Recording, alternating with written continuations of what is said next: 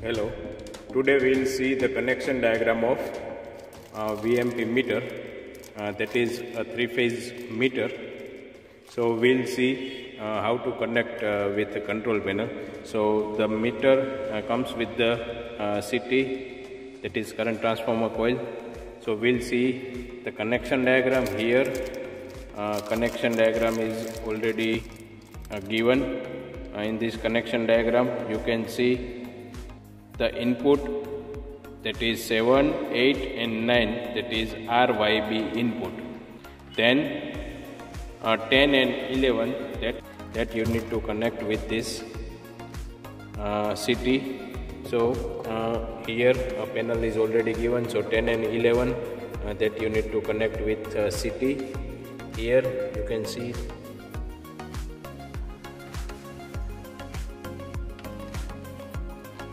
(10) and 11 number, that is R, Y and B input power supply. Then you see the serial number 3 and 4, that is S1, S2. S1, S2 you need to connect with on switch. Here green is a on push button, so you need to connect S1 and S2 here. Then NV connection. NV connection, that is 5 and 6 number.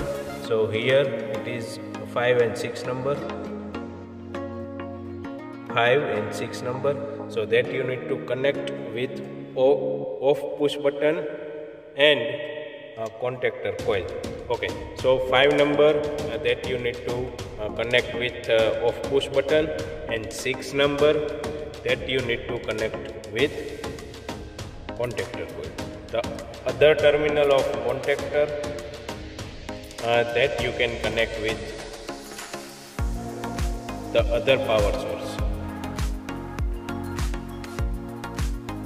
Here the push button terminal R, supply R is given to this terminal. When we press the switch, when we press green push button, the power will pass through this terminal to off push button and this terminal to contactor coil. So R, ultimately R will be given to this contactor coil. The other point of the contactor should be given to either Y or B. So the extra wire is for the contactor hold point, so that you can connect with the output of the contactor.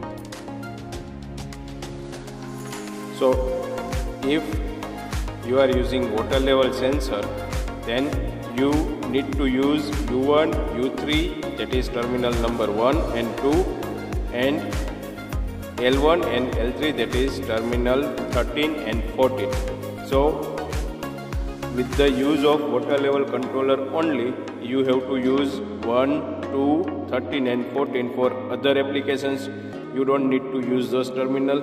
Okay, so how to connect 1 and 2? So 1 and 2 you need to connect with upper tank. Here upper sensor of the upper tank, and it is a lower sensor of the upper tank.